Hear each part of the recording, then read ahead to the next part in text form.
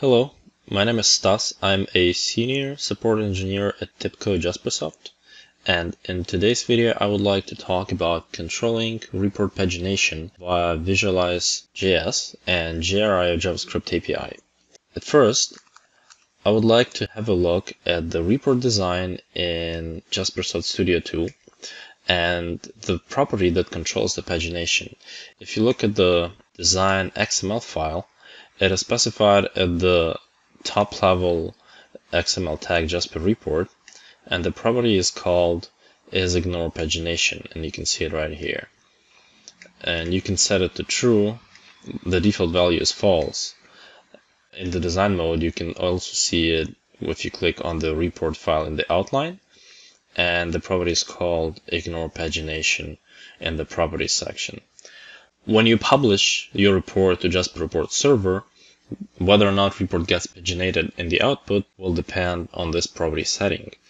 Now, when you're rendering your reports with the API, for example, Visualize.js, you might have use cases when you want to have pagination setting different from what you have in your JasperReports server. For example, you will have report rendered as one long page on the server, and then you want it to be split into multiple pages when embedded into your web app.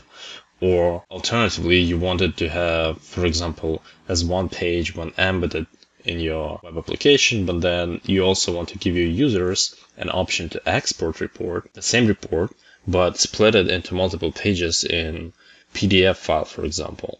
We will look at how you can control this with Visualize.js API. I'm going to switch to this JS Fiddle code snippet, which I already have in place. It's rendering one of the sample reports, and as you can see, it's rendered with the default pagination setting, which is split into 47 pages here. If we want, for example, to render this report as one long page, I would go to this section where I'm calling the report, and I'm just going to add a property called ignore pagination and set it to true. False is the default.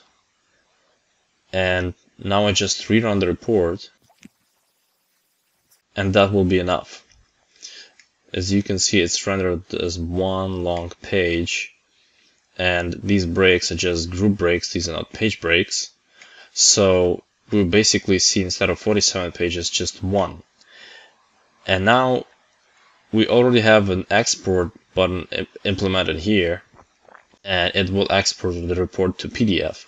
And when we add the ignore pagination property to the report call, it also gets applied to your export. So if I click export, you see the report gets also exported to PDF as one long page.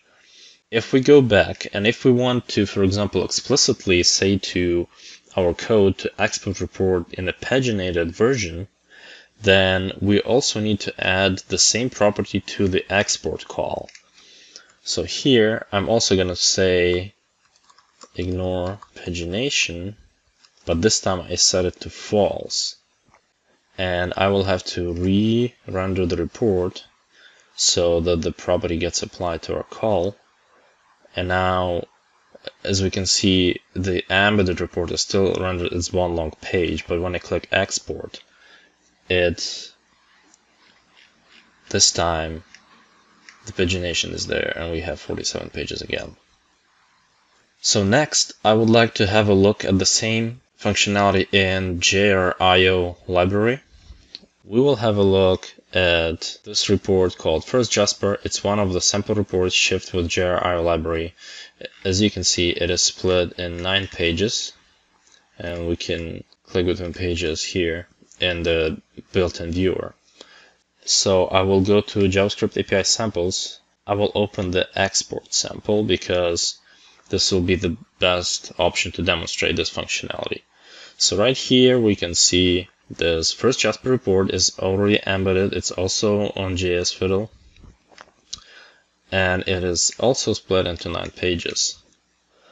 Now, this code is a little more complicated, but the section where you insert the pagination property is the same when you just embedding your report.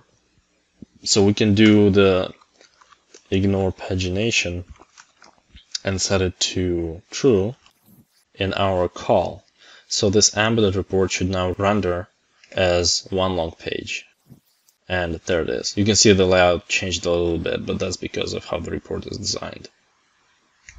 And we see at the bottom that it is indeed just first of one pages. However, when we want to export the report in JasperReports IO JavaScript API, the property, it is ignored basically. And if we try to edit here, ignore pagination false. So we do want to see the pages. And we re-render it.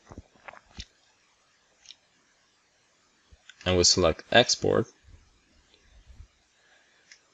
This is still exported as one long page. And the reason is, as I just said, is because the property is not recognized for the export call, and this is specific to JasperReports IO JavaScript API.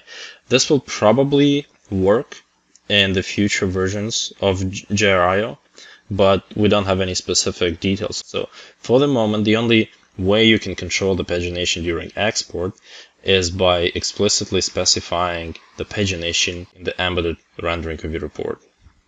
One last thing I wanted to bring up is that in the documentation, the properties specified for pagination during export are somewhat misleading. So if we open this guide and go to the API reference reports chapter and then look for section for exporting from report, you will see here that there are code snippets like this one. And right here, the guide tells us that in order to control pagination, we have to use a property called paginated.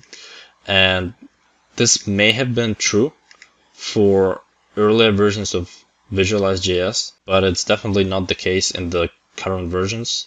Please ignore this. You will have to use the property called ignore pagination. This will be fixed in the guides in the future versions of the products, but for now, use the property called ignore pagination and you should be good. This is it. Thank you for watching.